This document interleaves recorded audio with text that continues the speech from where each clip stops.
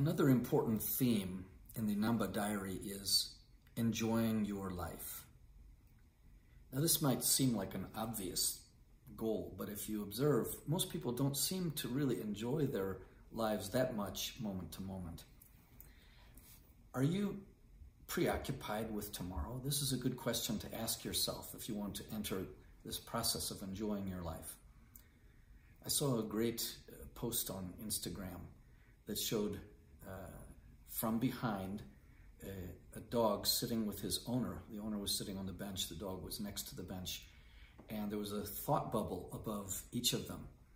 And while the owner was thinking a number of things, thinking about taking trips on an airplane, thinking about buying a new car, thinking about a new home or making money, all these future goals, the dog was simply, the dog's thought bubble was simply a photograph of the dog sitting next to his owner, living fully in the moment.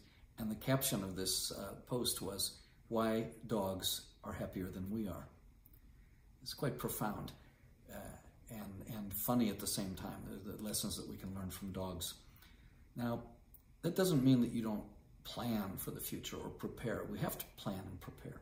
But you can enjoy the process of planning while you're doing it. Enjoy the moment and the process, so you enjoy the cultivation as well as the harvest.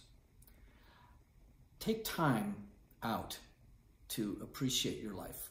One of the great ways to do this is to take a walk, and it's one reason why a walk can be so therapeutic, and at the same time can often help you come up with new ideas and give you a fresh perspective, much more than just sitting down or going to a meeting. So take a lesson from your dog, take a lesson from children, and enjoy your life as you live it. There's no time like the present.